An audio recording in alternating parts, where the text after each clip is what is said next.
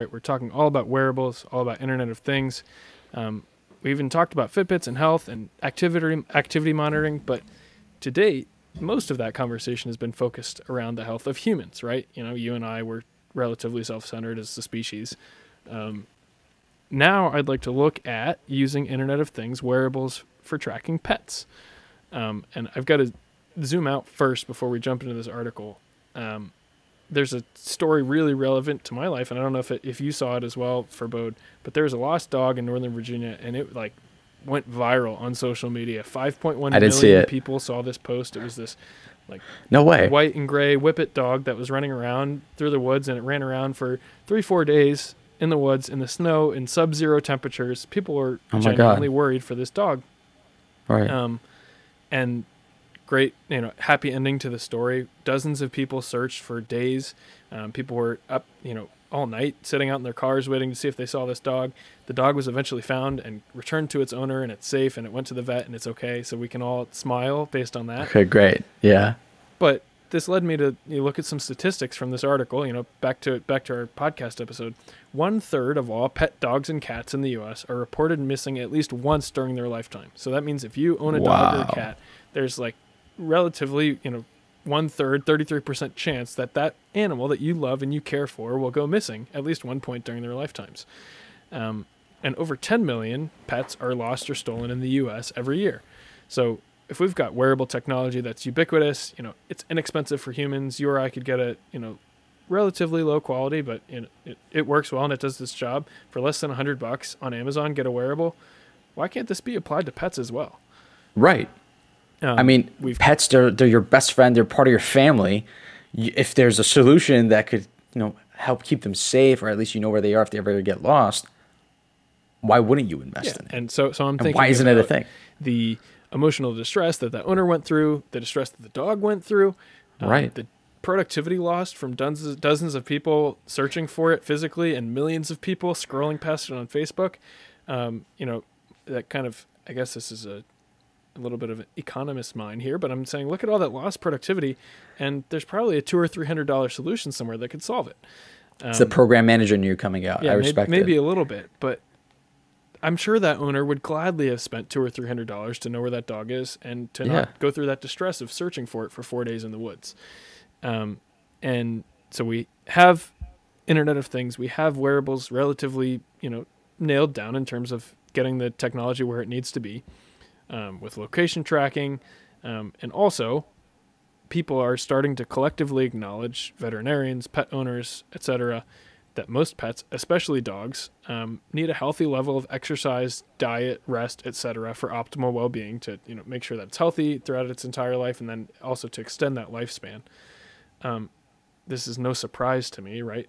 We're mammals just like dogs are. We need to watch our diet. We need to exercise. We need to rest properly to make sure we live a long and healthy life.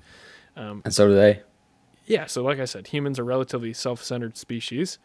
Now we're starting to focus on man's best friend, which is dogs and cats there as well, right? How do we make sure that we are tracking our pets, like we do our humans when we care about them, and making sure that their activity is monitored, so that their health is taken care of like we do humans? And the folks who wrote this article, Nordic Semiconductor, they're actually basically the market leader in making chips for Bluetooth Low Energy and for cellular protocols for Internet of Things. So this is right up their alley, and their chips are used in some of the solutions that I'm about to mention. But I'm going to talk about the secret sauce here. Farbod, you might know more about it, or even better than I do, because your job is in the Internet of Things space. But I'm going to talk about the two technologies that we can rely on here for short-range Internet of Things and long-range Internet of Things. And this is just having, a wearable device, something on the dog or the cat that is connected to the greater cloud through Wi-Fi or through Bluetooth or through cellular, so that you can, 1, tell the location of it, and 2, collect data like heart rate and steps and all these other things, and sleep like we were talking about with Fitbits, and then communicate that back to your phone or to your computer, where you can analyze that data and get some insights on how your loved one, your pet, is doing. So short range Internet of Things, they typically rely on, at least these solutions for pets, is Bluetooth Low Energy. And it's similar to the way that, your Bluetooth headphones, your AirPods might connect to your iPhone or whatever. It's a newer protocol of Bluetooth that is the most, at least widely available, energy efficient communication between a wearable and a phone to share activity data, health recommendations, etc. And it also does short range tracking of pets to nearby devices. And one of the people that rely on that is Amazon with their Sidewalk program. So everyone might have, some Amazon type device in their house, an Echo, Alexa, whatever. They use Bluetooth Low Energy. If you have a lost pet or a lost item that was stolen, you can use Bluetooth Low Energy to see which one it has the strongest signal connection to. And if that location is known, then you can basically say that you have a really strong guess based on Bluetooth Low Energy that, the thing that you're tracking, in this case, the pet that you like, is really, really close to this Echo that's in your neighbor's house. So you might say that, it might have jumped the fence to my neighbor's yard. Long-range Internet of Things relies on the cellular networks that our phone uses to text and call one another and access the internet while we're driving in the car. Those cellular networks, it would use an LTE/M chip, which is used for remote tracking and connectivity even miles and miles away from any other IoT-enabled device. So they say, right, with these two ingredients in their secret sauce, short-range tracking and data transfer as well as long-range tracking, they're able to make a solution that takes care of those two main things we were talking about with taking care of pets, which is one, their location, and then two, their activity and health data.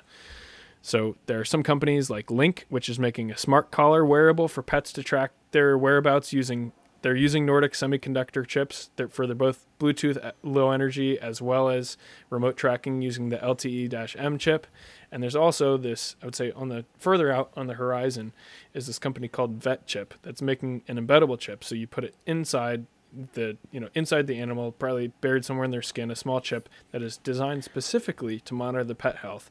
So it relies mostly on Bluetooth, but also location services can be enabled in case of emergency. So they require, it requires higher energy consumption to do location services, but in case of emergency, you can try to track this thing down. Otherwise, you can use it for health communications with a chip that's embedded.